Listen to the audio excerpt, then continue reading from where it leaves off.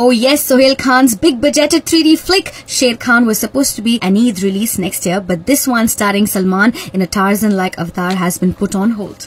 Apparently the makers have now shifted their focus on a horror comedy instead. The team wants to release this one way before Sher Khan, and just a few days back we heard news Salman and Sohail have roped in Kingfisher model Angela Johnson to play the female lead, but we don't have any official information yet about that. So for more information on this movie, you just stay connected with me only on Tinsel Talk.